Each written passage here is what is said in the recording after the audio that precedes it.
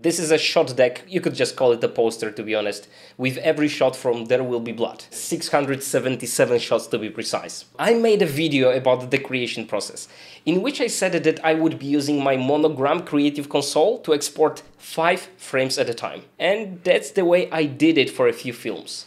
But then I got a little bit frustrated. When you're exporting 2000 frames, and you have the macro that exports 5 frames at a time, you have to press that button 400 times. And each time you press it, it actually takes a few seconds for, the macro to run. So that's not efficient, not anymore. So I thought, okay, it's time. I have to learn AutoHotkey scripting world. I wrote this code in which I can specify how many frames I want to export with a single hit of a button.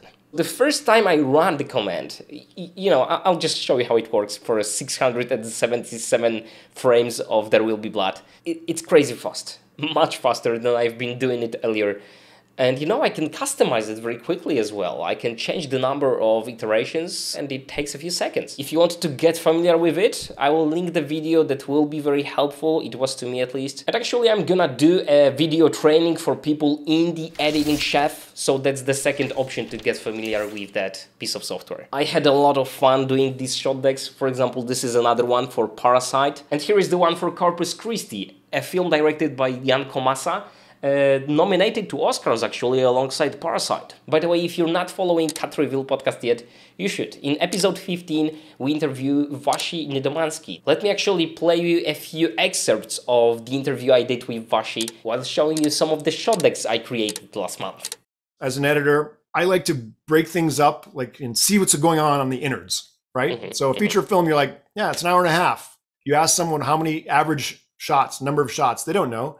It's around 1,400, across all genres. If you just say a 2-hour feature film, has 1,400 shots. That's a good average. Some have more, some have less. Annie Hall won the best picture with 349 individual shots. Wow. The reason I did this was, why is Annie Hall so good as a movie? And it only had 349 shots. How can it win the Oscar for best film? What does that mean? It means the shots are really long. It means their shots are I think it averaged 25 seconds a shot. So when I make a Vashi frame, the first thing I can look at is the colors, the pacing, the shot size, the costumes, whatever. Then I could see the pacing of the film, how many shots versus how long it is. And I've been calculating average shot length, again, just for myself, to be like, why do I like this movie? Paul Thomas Anderson averaged 17 seconds, a shot. Yeah. Spielberg is 8 seconds a shot across his whole career.